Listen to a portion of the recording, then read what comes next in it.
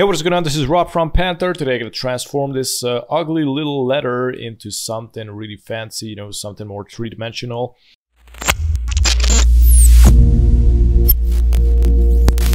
First thing, I'm going to vectorize this. So I'm going to select this JPEG that I just made in Photoshop. I'm going to go to the layers, going to lock it, and I'm going to create a new layer. Actually, I'm going to unlock it and decrease the opacity so it's going to be more transparent. Lock it again, go to layer 2. I'm going to swap fill to stroke. I'm going to select the color magenta, pen tool, and I'm going to start the process of vectorizing.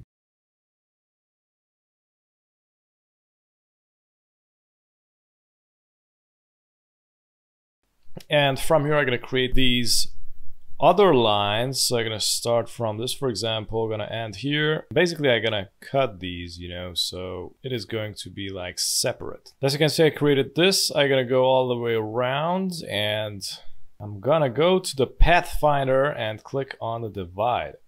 I'm going to right click on group, delete this one, so these also can be like separated. So this is going to be the new process, you know, of separating everything.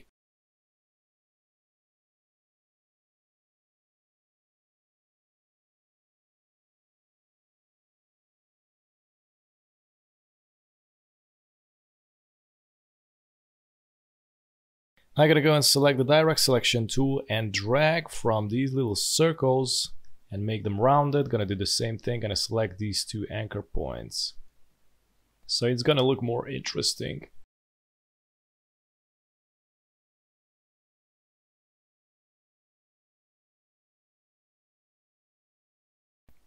Okay, so finally I got the number 2 stylized and it looks kind of funky. I'm gonna select all, swap from stroke to fill.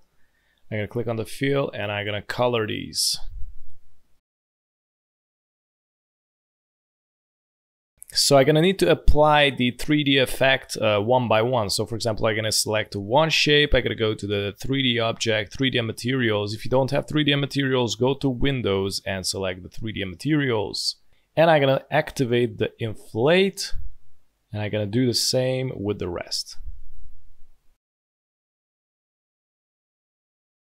And this is it. Thanks for watching, and if you're new on the channel, don't forget to subscribe and hit the notification bell so you get notified with daily updates, and also check out the rest of these videos at the end. Have a good one. Bye bye.